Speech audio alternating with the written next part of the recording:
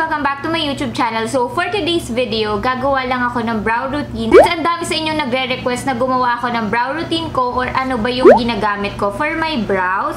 So, I'm going to show it to you. Ito yung affordable side ng ginagamit ko. Meron akong high-end, meron din akong affordable na ginagamit. Ito yung parang what works for me when I was in college, yun, yung nag-start ako ng college, ito na talagang ginagamit ko. Tapos yun, habang tumatagal, nag-upgrade lang ako ng nag-upgrade ng product. Pero ito yung affordable talaga na ginagamit ko ever since. So, ito, super trusted ko na talaga tong product na to. So, if you guys wanted to see kung paano ko ginawa yung aking brow from this to this, then please keep on watching. So, yung affordable product na gagamitin ko, guys, is from Bilena. It's their Kleopatra na eyeliner. Sobrang creamy nito. That's why I super love it.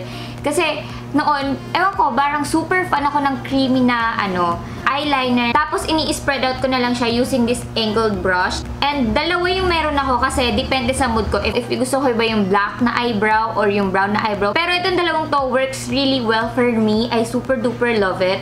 Pero ngayon, gagamitin ko is etong brown since I'm doing a video for something. So, eto na lang para pantay sila nitong kabila. So, yung first na ginagawa ko, guys, is ibabrush ko lang yung aking eyebrow. After ko siyang i-brush, guys, i-filled in ko lang siya. I will be using this eyeliner na agad. So, yan. Ititrace ko lang sila. Following my natural brow lang.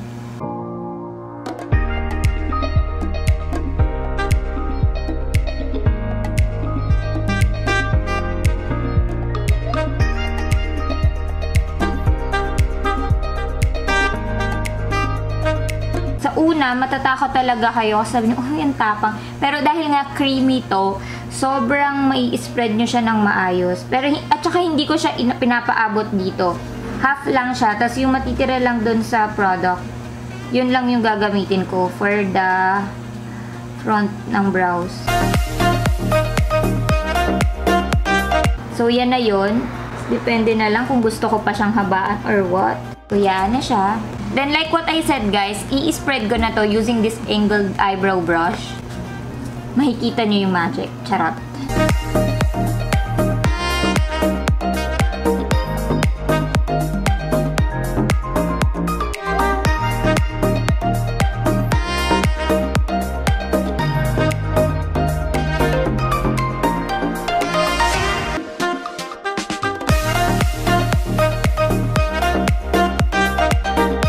Minsan, pinapantay ko lang sila, ginaganyan ko. Chine-check ko kung pantay ba. Baka mas mababa yung magawa ko or what.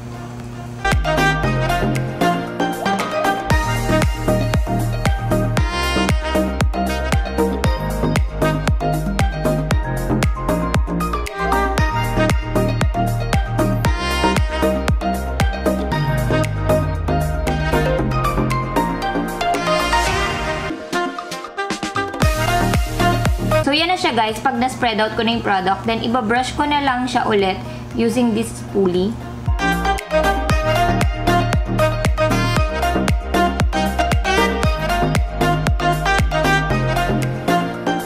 So, ngayon, guys, ayusin ko lang yung may mga sparse area like this one.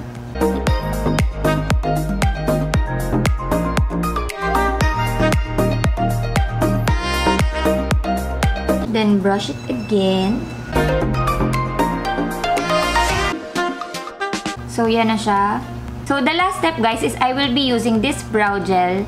And it's in the shade Chocolate. Pero, very light-handed lang ako with this one kasi sobrang pigmented nito. And ang dami niya mag-apply.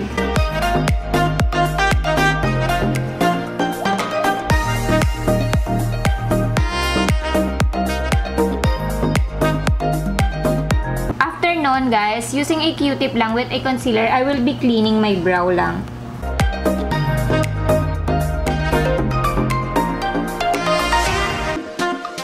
So, yan na siya, guys. So, yun lang siya, guys. Yan na siya. And yan. Hindi ako talaga palalagay nung concealer. Yung nililinis po yung dito and doon. Gusto ko pinaperfect ko na siya. Hindi ko lang alam. Hindi lang ako fan ng ganon. Pero, yun nga. 3 product lang yung... Actually, hindi 3 eh. 2 product lang yung ginagamit ko. It's either this or etong combo na to. So, sa next eyebrow video natin, guys, gagawa naman ako nung iba ko pang ways paano ko gawin yung eyebrow ko. And that's it. If you like this video, please give it a thumbs up. And if you aren't subscribed to my channel yet, please click the subscribe button down below. And if you want to get notified every time I posted a video, click the bell button besides the subscribe button. And I'll see you guys on my next videos. Bye!